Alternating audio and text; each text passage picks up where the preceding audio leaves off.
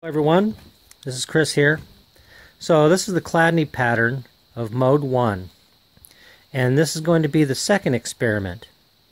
And so what I've done is I've outlined the pattern in chalk, so I have its location marked after I remove the sand. So what I'm going to be doing for this experiment is I'm going to be planing material off that corner over there and this corner.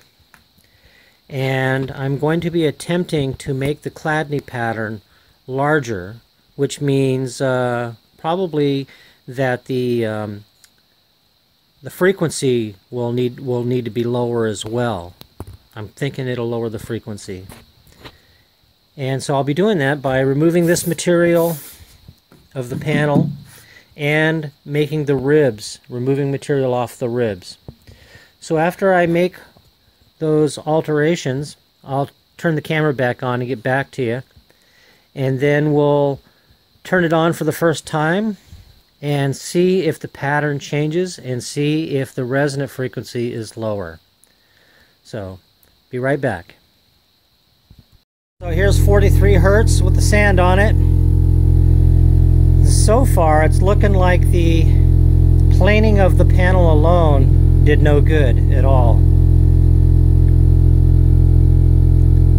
It looks pretty much identical to me.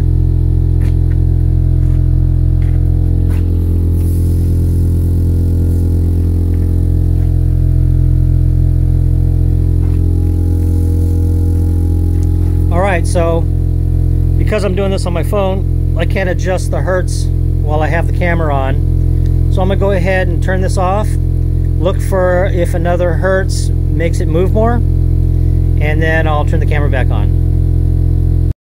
Alright, so here's what happened with experiment number 2. As you know, I said earlier, I thinned down this part and I thinned down that corner. And I just thinned the panel. And I took, like I said, I took about a 1-gallon bucket, and that would be enough shavings. They're over there. And so I turned it on 43 Hertz, and obviously it didn't have the same resonance that it did before. So I had to search for the other frequency, and it turned out it was 1 Hertz lower at 42. So here I lowered the frequency, but it didn't change the Chladni pattern. The pattern is roughly right where those black lines are, where they were originally. It's basically the same. I was kind of hoping that the Chladni pattern would get larger, but it didn't.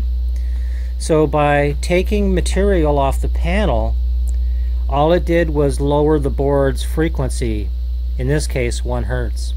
So that's kind of a surprising conclusion.